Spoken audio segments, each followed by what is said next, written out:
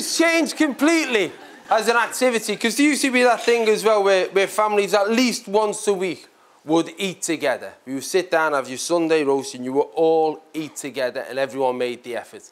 And you would do that so that when you ate together, you realised why for the rest of the week you were best apart. Because it was a nightmare.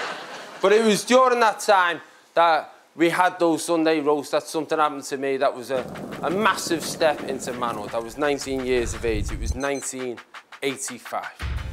I went home. My mum had got the Sunday roast together. And I said, Mum, I'm not eating that. I'm a vegetarian. This was 1985, remember? This was at the time of Live Aid.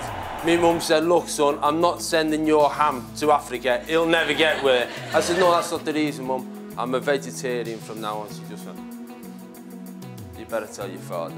I went in, I told my dad I was a vegetarian. My dad looked at me like I just told him I joined Village People.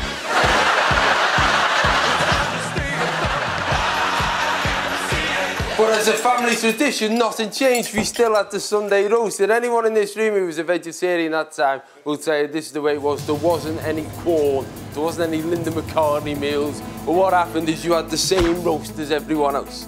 You had the potatoes, you had the veg, you had the gravy, but instead of having the chicken, you had a 5-inch pizza. That's what I had. Because also in 1985, 5-inch pizza was the only pizza you were going to get. You would go to Iceland or Quicksave and they had them in packets of 7. Cheese and tomato, that's all that you were getting in this country. Cheese and tomato pizza. And that was exotic, it was that big. That big. That's how pizza was. That was the only pizza that we knew. Now, you can get pizza and it comes to your house. In 1985, you couldn't get pizza to your house, but you could get bin men